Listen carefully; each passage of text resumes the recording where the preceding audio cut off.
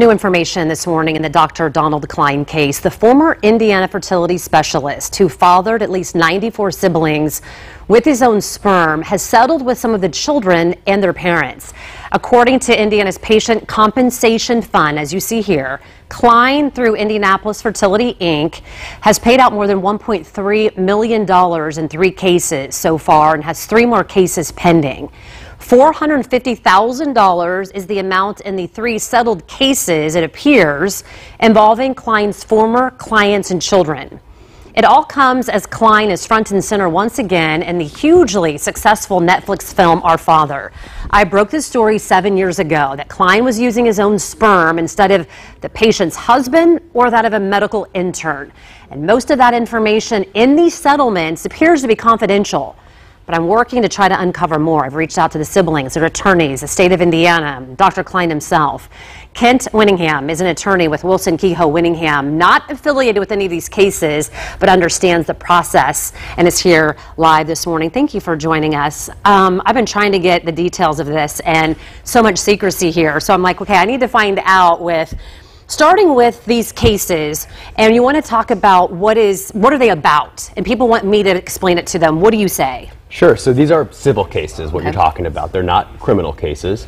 And the civil cases really are for things like medical malpractice, fraud, breach of contract, and civil battery. So that's what these are. Yeah, and I reached out to you, and I want to make that clear because I think sometimes like, oh, did he represent any of these? No, you didn't. I asked for you to kind of try to look through some of this documentation.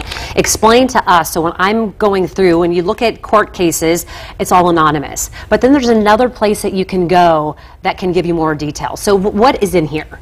So you're talking about the Indiana Patients Compensation Fund. Yes. Right? So what you're holding are some anonymous filings. So when you file a medical malpractice case in Indiana, you have to first file at the Department of Insurance. And you can't just outright name a doctor or healthcare provider in state court. And so you have to go through a medical review panel process first, which is really quite rigorous, and get an opinion from that medical review panel before you actually can name a doctor outright in a suit. Okay, so when you're looking at these, so I first started looking at it, and it appears that it'll say like the settlement on some of them, it'll say $350,000. Where does that $350,000 come from? You know, because a lot of people say, well, they feel like Donald Cline should have to quote unquote pay for this. Where does that $350,000 actually come from? Who is paying that money, and then where does the other $100,000 come from? Sure, so the $350,000 you're seeing is from actual Indiana Patients Compensation Fund. That's kind of the second stage of the case. Originally, so these happened the action happened in the 70s or 80s, so there's a cap on those damages of a total of $500,000. Today, if an action happened, a medical malpractice event, and you pursued a case, the cap would be 1.8. Wow. So what happened is the doctor's insurance carrier would really probably only have been responsible for $100,000, and then you can then go seek further compensation and try to prove you're entitled to further compensation in the amount of another $400,000.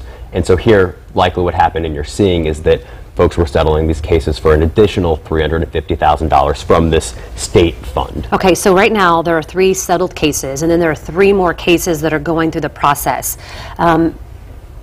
Somebody that is watching, or somebody that has a family member, you know, we have 98 different, at least, families here, or some of them they had like twins and triplets. Who is entitled to, if you will, to even try to file a case like this? And if you don't file it within a couple of years, are you kind of out of luck?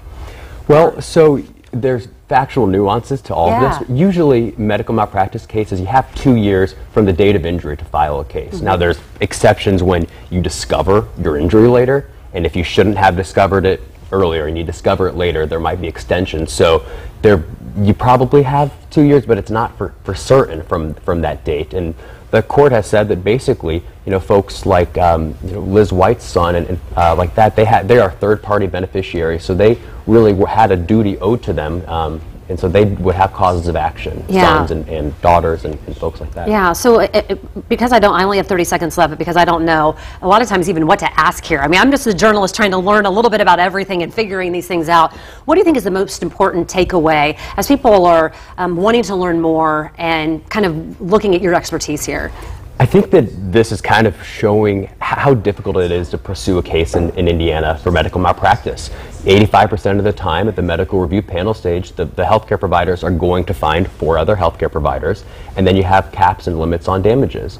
They're 1.8 million today, but that used to be 500,000 for these folks in the 70s and 80s for these cases. So I think it sheds light on the difficulty of these cases and the fact that insurance is going to cover these, and really Dr. Cline is not going to be paying much of any of this out of his pocket at all. No, and there's no, they have no recourse. They can't go after him per se in any other way personally. It'd be difficult. It'd be quite difficult. All right. Hey, thank you very much. We sure do appreciate it. Great insight. And